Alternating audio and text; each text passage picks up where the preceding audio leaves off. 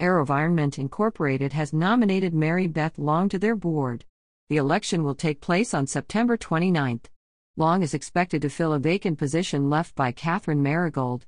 Long's past government service includes Assistant Secretary of Defense among other roles. Long is known for her leadership in the Department of Defense, NATO, and the CIA. She founded 2 successful advisory firms after retiring from government service. She is a graduate from the Penn State University and Washington and Lee School of Law. You are listening to UON News.